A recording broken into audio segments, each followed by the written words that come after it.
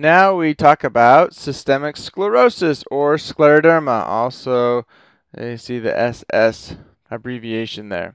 So the most presenting symptom in scleroderma is cutaneous involvement, and it appears in like 95% of the cases. So it's very, very specific, if you will, to systemic sclerosis.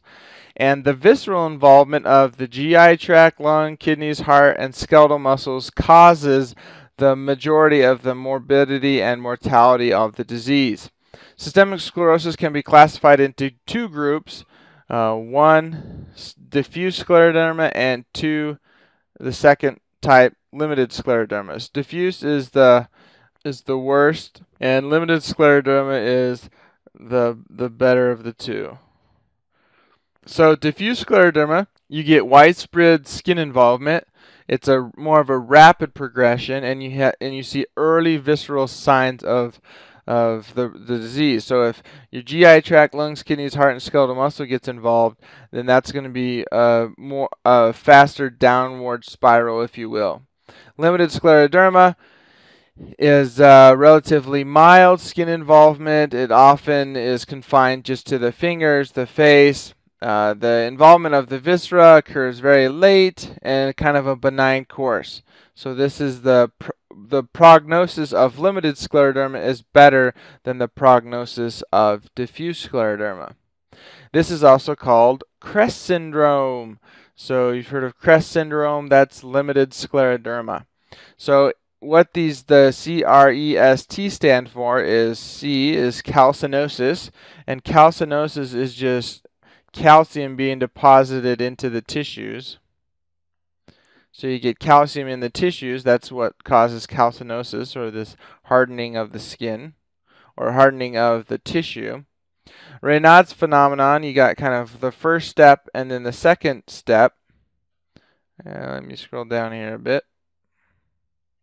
So you got the first step and the second step. The first step is you get some kind of vasoactive problem, and then the skin turns white.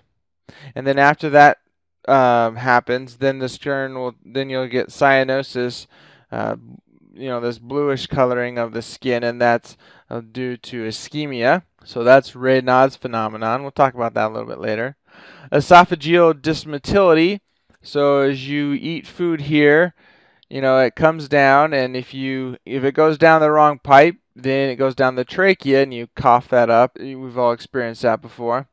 But here is the esophagus. It runs posterior or behind the trachea, comes all the way down, then drops into your stomach.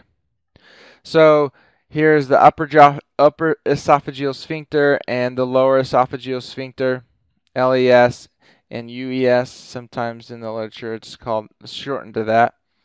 But you get kind of a calcinosis with the esophagus, and so you have a hard time eating, swallowing. They call that dysphagia, difficulty eating. So that can happen in this CREST syndrome. Esophageal dysmotility. You get sclerodactyly. Dactyly refers to the fingers or to the digits, and scleroderma, hardening of it. So this tissue right here hardens and gets tightened real tight, and you lose mobility in the joints because the skin gets so tight and hard, and you can also have ulcers. And you get telangiectasia, and you can see these little blood vessels here. Let me delete that so you can see the blood vessel. But the blood vessel here, they start popping up, and you can just kind of see them there. Now let's talk about the etiology and pathogenesis. What is believed to happen is, again, cause unknown, is the fibroblast activation with excessive fibrosis. So somehow these fibroblasts are cells inside your tissues and your skin and your loose connective tissue that lay down collagen, which then causes, that rigor or toughness to your skin. So the fibroblasts, somehow they get activated, which then causes excessive fibrosis. That's the hallmark feature of systemic sclerosis. So They think that some abnormal activation of the immune system and the microvascular injury, and it's not the fibroblast or collagen synthesis that it's not the fibroblast or collagen synthesis that is bad. It's actually some abnormal activation of the immune system and results in microvascular injury. And it's believed that the CD4 cells respond to some kind of antigen present in the skin, and then the CD4s, they do their jobs by releasing cytokines that then activate mast cells and macrophages, and then those cells release fibrogenic cytokines like interleukin-1, PDGF, TG-beta, and fibroblast growth factors. So these mast cells and macrophages, first the CD4 cells get activated by some kind of antigen. They release cytokines that recruit mast cells and macrophages, and then these cells secrete these cytokines that cause fibrosis to occur. Now, some of the tests is they have the ANAs, the anti-nuclear antibodies that are highly specific to the disease, and so some of these ANAs are directed against the DNA topoisomerase 1 or the anti-SCL70. That's the diagnostic test. It's highly specific for diffuse systemic sclerosis, or 70% of patients have this highly specific ANA directed towards this protein or this enzyme here, and this is what it's called. 70% have that with the diffuse systemic sclerosis, so kind of the worst of the two. And then for the limited scleroderma, about 90% of patients have the anti-centromere antibody. So remember those for your tests. Microvascular disease is consistently present. The mechanisms of endothelial injury is unknown. So what happens is that you have repeated cycles of this microvascular disease and endothelial damage. Now, with the repeated cycles, you're going to get a release of platelet factors. Okay. Now, that eventually, over time, leads to periadventitial fibrosis. So the inside of your blood vessels are becoming fibrosed because of constant trauma, repeated micro traumas. And then you get narrowing of the microvasculature, because if you have a blood vessel here on diameter here, and I keep injuring it, over time it's going to fibrose, and then all over you're going to get a narrowing of the microvascular, which will eventually lead to ischemic injury, and that's not good. So let's talk about the clinical course now. So systemic sclerosis affects 3 times as many women as it does men, with a peak incidence of 50 to 60-year-olds. The presentation is very similar to of scleroderma is very similar to rheumatoid arthritis, systemic lupus erythematosus, and dermatomyositis, which we'll talk about later. And the distinctive feature of SS, or systemic sclerosis, is the cutaneous involvement.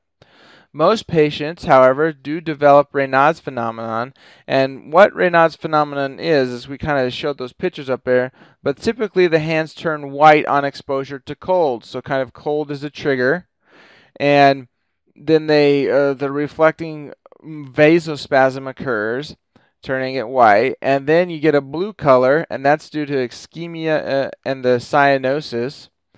And then finally, the color changes back to red as a reactive vasodilation.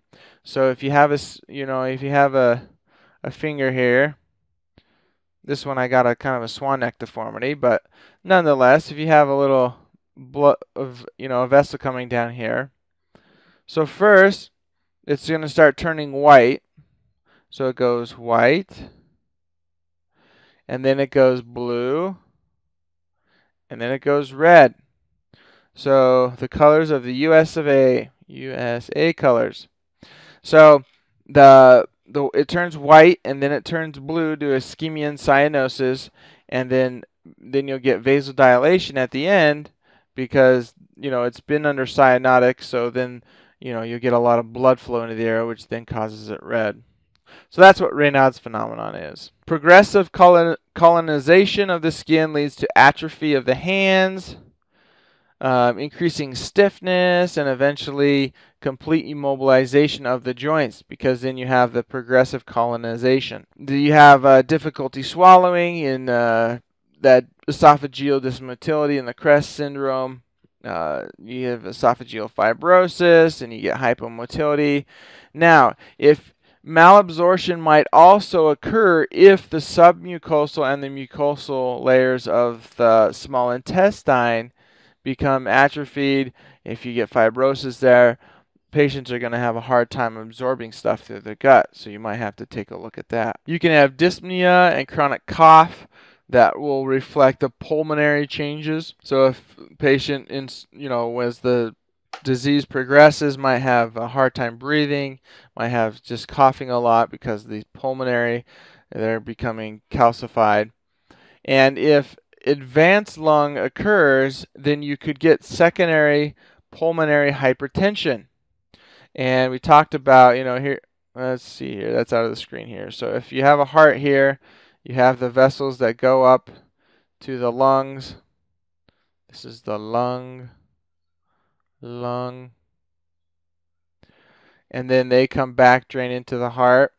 So if these lungs are creating a lot of resistance, if they're having a lot of changes, then this makes the right side of the heart that pumps into this pulmonary circulation. If there's a lot of resistance here, well, this right side of the heart is going to have to do a lot more work. So that's why you see right-sided cardiac failure is secondary to this lung involvement. If you get renal functional impairment, that is probably due to both the secondary events and advancement of the systemic sclerosis, so the hardening of the kidneys happens, but also you got malignant hypertension due to this lung here. So that could be a problem. Most patients of the disease kind of pursues as a kind of a steady, slow, downhill course, unfortunately, over the span of many years. So the overall 10-year survival rate is 35 to 70%. That's, it's a kind of a slow, steady downhill course, if you will. And the survival are significantly better with localized scleroderma rather than diffuse. So diffuse is kind of the worst of the two, and localized scleroderma CREST syndrome is not as bad. Okay, we'll see you in the next video.